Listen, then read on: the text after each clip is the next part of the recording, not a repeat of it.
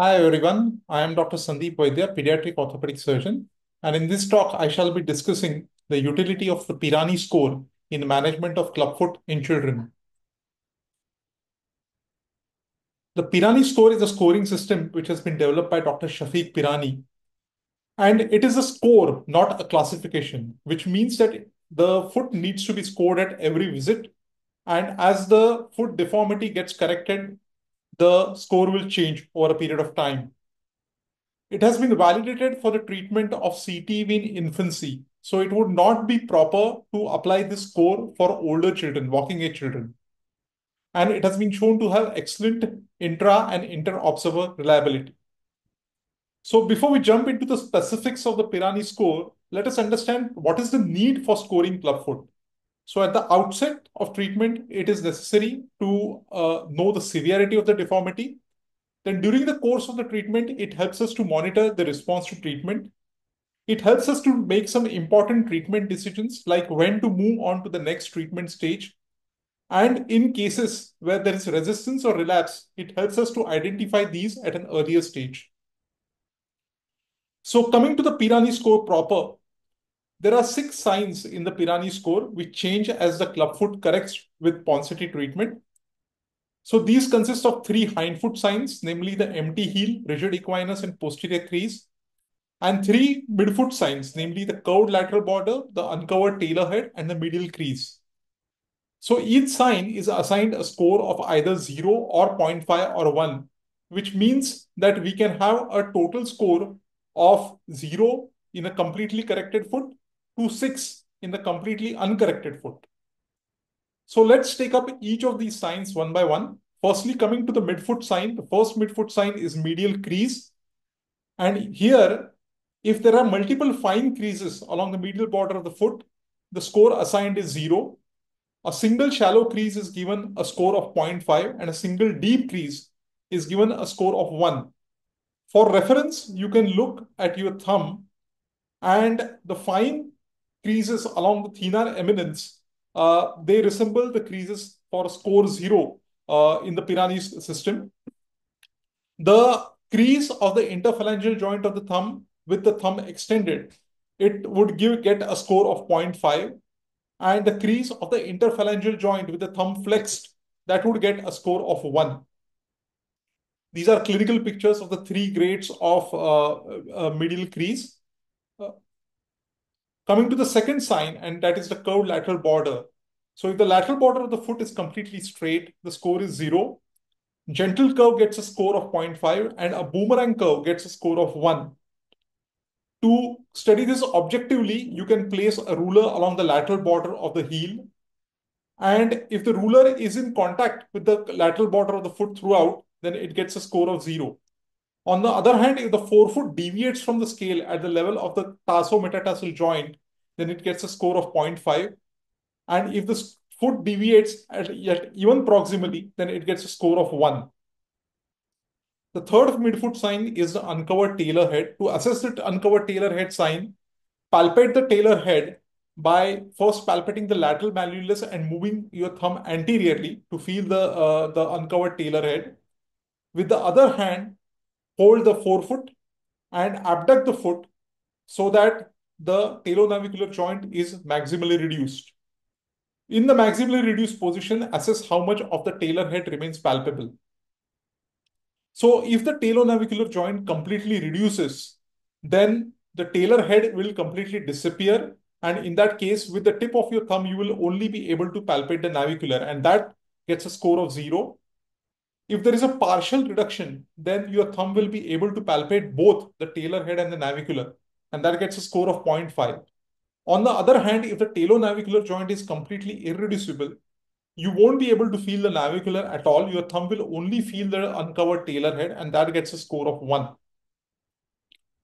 The next hindfoot sign is the empty heel sign, and it is done by dorsiflexing the ankle with one hand, and with the tip of the index finger of the other hand, you try to feel for the calcaneal tuberosity through the corner of the heel. So if the tuberosity is immediately palpable underneath the skin, that gets a score of 0. For reference, this will be like palpating your forehead.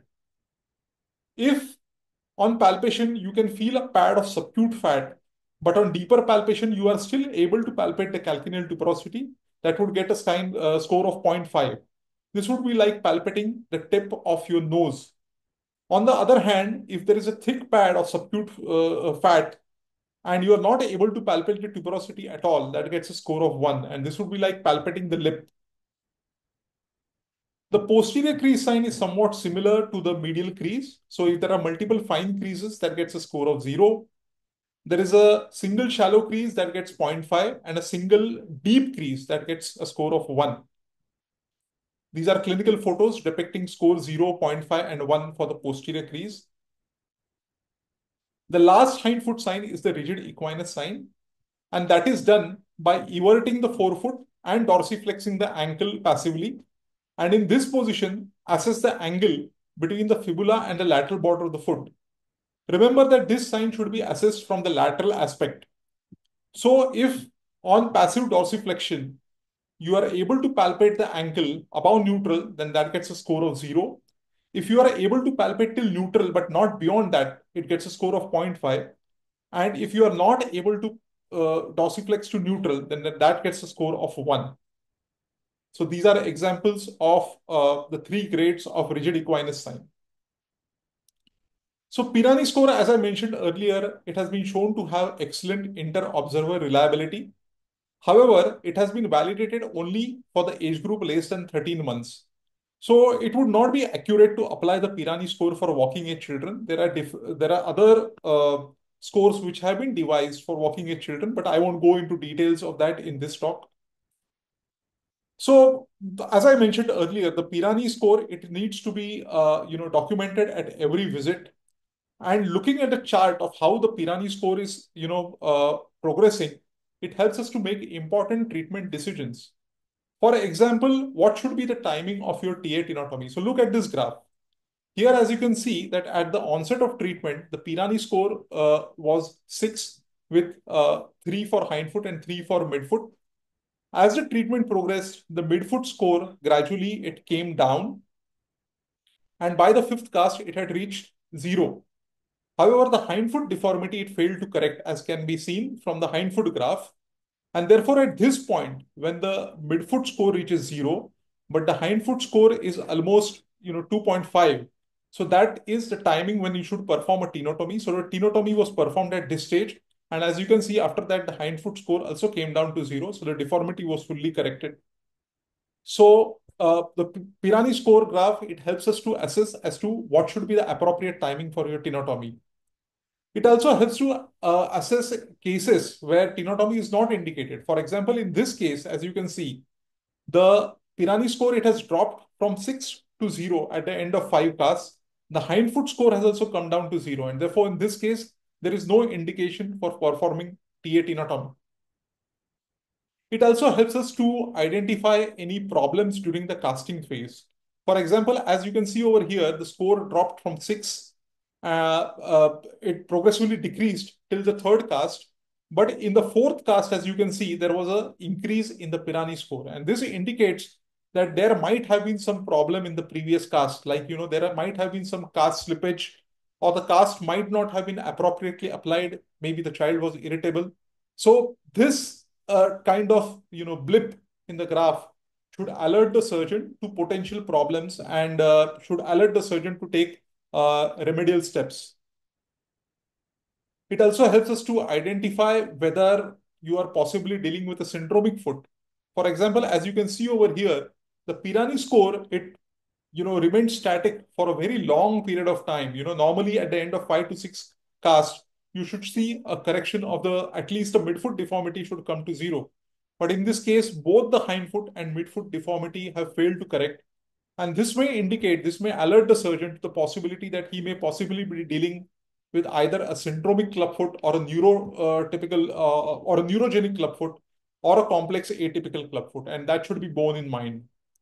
So to summarize, score and classification are 2 different things.